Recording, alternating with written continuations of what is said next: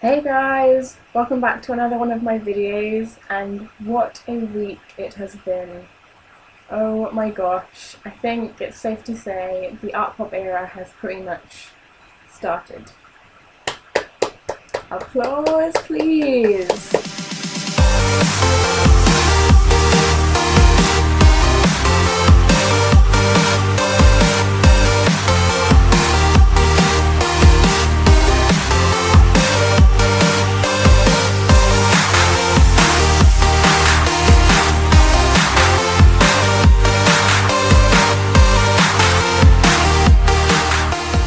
So, if you've seen my last videos, particularly my last one, my reaction to listening to the applause, the song by itself that came out last Monday, that was amazing. But what was even more amazing was the fact that yesterday on Monday, the applause music video got released officially on GMA. And I still can't get over it. I'm still refreshing the page. I can't stop watching it. It has so many artistic levels, and there's so much going on in every single scene, in every single frame. The outfits, the makeup, the costumes, the meanings to it, the really in-depth amount of like metaphor, and oh my god, you could just write an essay on what different things mean and in relation to different things in the video. It's crazy, it's amazing, and it definitely really puts it out there as like the proper smashing through into the new era. It really does. Okay, so I thought it'd be kind of good to sort of just have a bit of a run through of some of the differing looks in the video, some of my favourite ones. Some of the ones that really stand out. To be honest, all of them stand out, but yeah. So to start with, the look at the beginning when it's black and white and we see her on a mattress on the floor, like with brown hair and just like dressed in like lingerie. This look for me, it sort of took me back to Stephanie days, like it's her starting out. Just like at the beginning of her career, and I think she has mentioned before that when she like practiced dancing lying down when she was injured and like recovering, so and she always seems to be like on all fours when she's about to start dancing, so I think this could represent her at the start on her journey, on her career, like about to jump into this massive artistic vision of epicness. But yeah, I love that look. I really like the on the V magazine, the sort of the cover where she looks like Jane Jett and she's wearing jeans and like a big red sequin jacket, and like it's that sort of grungy look that I quite warm to. So yeah, let me know if that one was your favourite. Moving on, one of my other favourite looks from the music video was the one where you see her turning around like this and like staring into the camera, and she looks like it's like a mix between Edward Scissorhands and Bellatrix Lestrange from Harry Potter, and it looks absolutely amazing, and it looks like she looks crazy and she looks demented, like, and it just sort of like reinforces the fact that like her as an artist, that she's got all these mad ideas and it just sort of makes her crazy. I don't know if I'm making any sense, but I just really love that look, and the look in her eyes, it's just like, oh my god, you're looking at me, bitch. It's amazing. I just really, that look just really, it's just really, I don't know what the word is, just really jumps out, and especially when it's used at the beginning, it's really like, hey, like pay attention sort of thing. So yeah, that's that amazing look. Another look that I really liked was the one where she has the yellow hair and she's in a cage.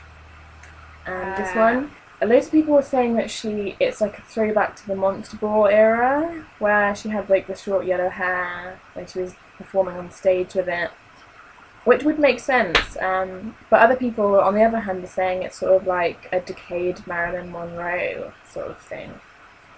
I'm not sure what to think of that theory, but like again, you can interpret it on different levels, and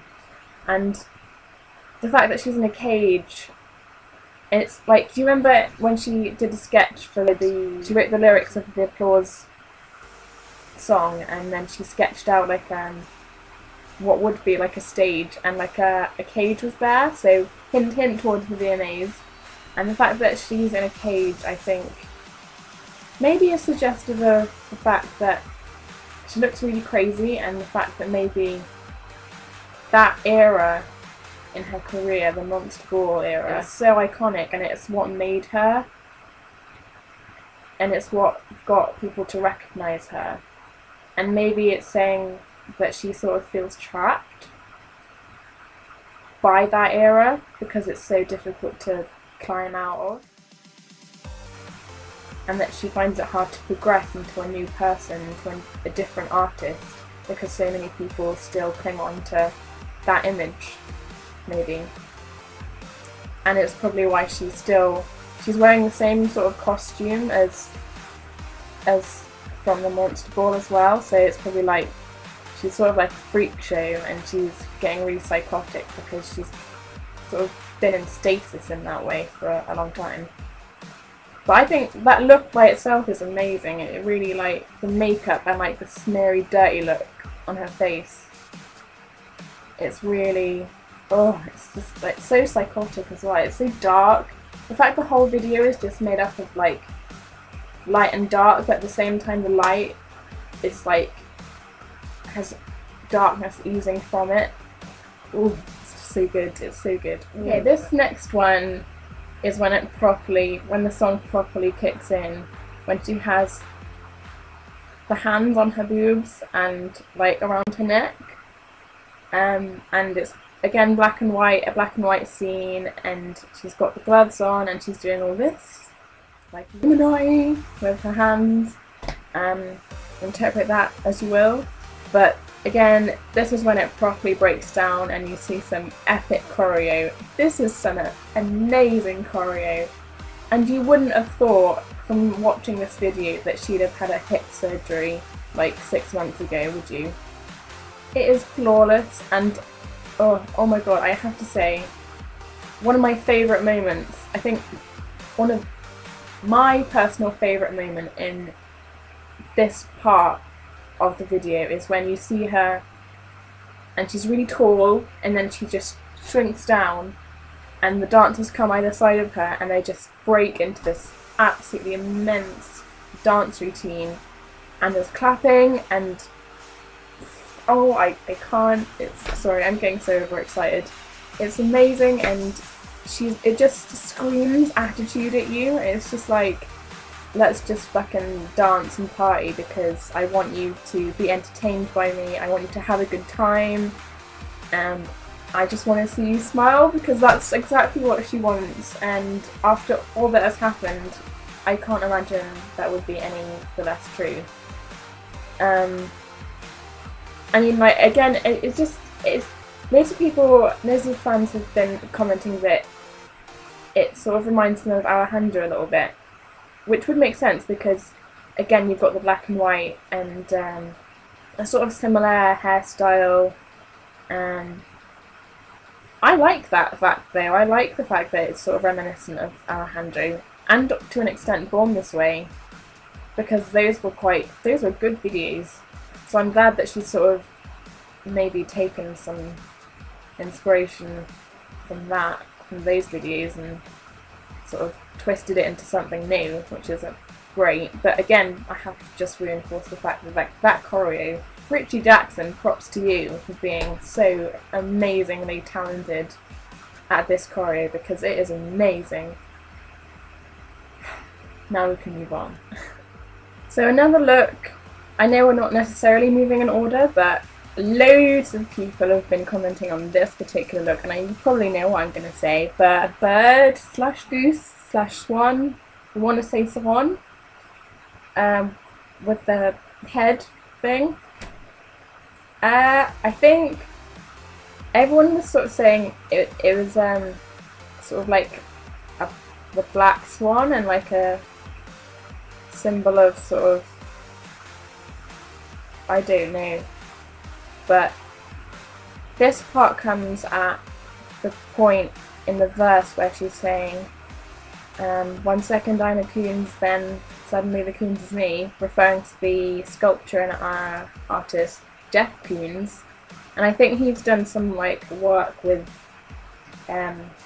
sort of balloon shaped bird swan sculptures, so I think it's sort of an homage to him, maybe. And other people sort of are saying that it's like a rebirth because she's coming out of an egg that is furry. But I don't mind this part because I've been reading some reviews on the media, on, you know, like some magazines, and they've just been like, what the fuck is the swan part of it? What the fuck does that mean? Like, they have no clue and they just think it's bizarre, like totally bizarre, and they just take it as like, oh, it's another crazy Gaga gimmick. Like, I don't take it as that, I just appreciate it as art for what it is. So, yeah, that's what I think. But, to be honest, that isn't my favourite part. And I'm glad that it only lasts for about 5 seconds and you don't see it again, because, sorry, that's just my thing. So yet another look in this myriad of Gaga looks in this video is the one that we have seen before in the first promo picture we got of her for the art pop era, the one where she had sort of tawny brownish hair and it's just like flowing everywhere and it's very natural looking and she's not really wearing any makeup and she's pretty naked in the scene. I loved this look, actually. It really showed off how natural she was, and she's been saying this in a few interviews now, that she really, being naked and nude really sort of makes it able for her to express herself more and just be at one with her body, like she did with the Marina Abramovich method, like long duration method, when she was naked in the forest. Like, she could just be really natural and not have any makeup and just be her. And I just really loved it because she, in all those points where she looked like that, she looked really happy and she was smiling and she was dancing and she just looked so at one with herself, and I just really loved that. I mean, it just said so much, and it just proves that sometimes she doesn't need to be so overburdened with all these crazy looks. She can just be herself. And especially in relation with the connection to the fans, that we don't care what she looks like, she can have any look that she wants and we can still appreciate her for who she is on the inside. And I think that's sort of, on some level, saying that at that point. And with the seashells on her boobs and like the floating thing to cover her area, that was beautiful. She looked like a mermaid and it was just really liberating and natural, and just her dancing around feeling free made me feel free. It was just beautiful and I really loved it. But yeah, you can tell me what you think of it and if it was one of your favourites too by putting down in the comments.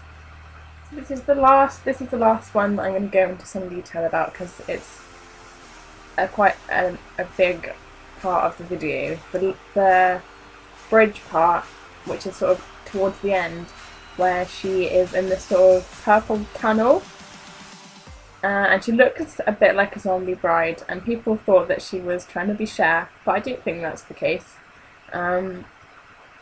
It's been said that she is sort of like a woman like representing empowerment, because if you notice, she is dragging behind her as she's walking. She's dragging like a bouquet of flowers along with what looks to be a detached leg, which would be quite, like, it links very much to the fact that the whole hip issue. She is carrying her broken hip, her broken body behind her, and it's like a burden to her, and she's having a rough time carrying it, and it's like a struggle and a journey, and that she's sort of having difficulty with. And then in the next few frames, it's sort of, as the sort of, it builds a bit more and you get a crescendo, it's like a triumph and like a victory, and you see like a massive glitter explosion and her holding up her leg in the air, which would symbolize like her beating back her struggle with her past, and like her recent struggle with her hip. But all of that, of course, has some massive deeper level that we can all look into. And then the bouquet of flowers, I think, is connected to the fact that when on stage, when you finish, people throw bouquets of flowers on stage to you for an encore. So it's like she is getting the applause from us, and she is getting the approval and the appreciation from us for her to carry on and keep going and progress and like keep performing. Give me the thing that I love. Put your hands up, make them touch. I mean, how much more literal can you get? I mean, that's basically the whole point of the video. She wants us to clap for her. She wants us to be happy and rejoice within the performance, be part of the performance with her. I mean, in a sense, we're part of the video. In a sense, yeah, I think that's part of the message, and what she's trying to say with all these other different looks that some I haven't actually mentioned. Like the clown, for instance, like it's just basically a message saying that she is endlessly transformative. She is so many different images and icons. She can be anybody at any different time. She doesn't have to be just one person, some fixed entity. She can change like that, and you can probably see it when she just sort of puffs into a ball of yellow smoke and disappears, and then suddenly she's somebody else. That just shows how she can just twist and turn into something else by use of magic. That's what it is, it's magic, and she's just like blown the ball out of the court. And I love it. I love it. And to begin with, when I first heard the song by itself without the video, I thought that the song was too short. I thought it was too short. It was 3 minutes 30. It sounded like just your average generic slapdash pop song. I'm sorry, that's what I thought. That was my immediate thought. I was like, it's too short. It needs to have at least another 30 seconds. And it needs to have like another chorus or something. But after watching the video, I guess Gaga was right when she was like, I prefer the video and the song to come out at the same time because it's all about the visual. She was right, because after I'd watched the video, I thought to myself, this song doesn't need anything else. It stands on its own perfectly. It doesn't need anything adding to it. It's just so perfectly contained, and it says everything that it needs to say in just this perfect video. Yeah, that's all I really have to say. Of course, I know I've probably missed loads out, and this video has probably gone on for quite a while because I rant so much about all my thoughts and my opinions, and you've probably gotten bored. Congratulations on getting to this point, but I'm going to stop now, and I want to hear what you have to say. What are your particular favourite moments? You surely have one. Like, what do you think of the video? Do you have any, like, what are your favourite looks? Your favourite fashion pieces? There's just so much to say about this video. You could go on for hours talking about it, which I probably have to. I'm going to shut up. So, well done, monsters, for getting this far. I feel like we've achieved a lot together, and I hope I see some of you soon, and we surely will be getting more Gaga news very, very soon. If not tomorrow, or today. So, pause up, put your hands up, make them touch. And I'll see you soon. Bye.